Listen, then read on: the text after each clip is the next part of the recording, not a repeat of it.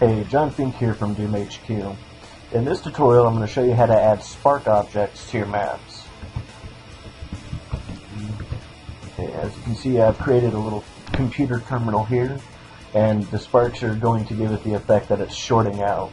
So, to actually add the spark, you'll go into Thing Mode, go to ZDoom, and then Spark, and give it a tag of 1.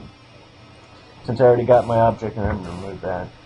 Next, for my effect, I want it to also flicker the light in this area to give it a little more character and whatnot. So for that, we go into Sector Mode, also give it a tag of 1. And now, the thing is, sparks don't just spark continuously. You actually have to use like Thing Activate to activate the spark. So, and then use a little script to loop it so it'll have continuous sparks.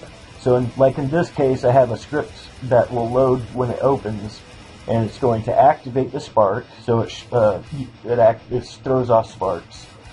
I'm changing raising the light value, and at a delay of 4, and the reason the delay is in between the two change values is everything in the game goes on 30 seconds of a second. So if you, without the small delay, you would never see the flicker actually happen.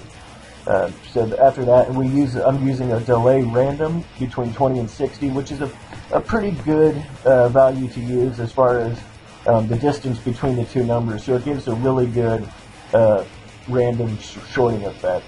And then we just restart the script and run it indefinitely. So once you have all that in place, it should look like this. And that's all there is to it. Stay tuned for my next tutorial.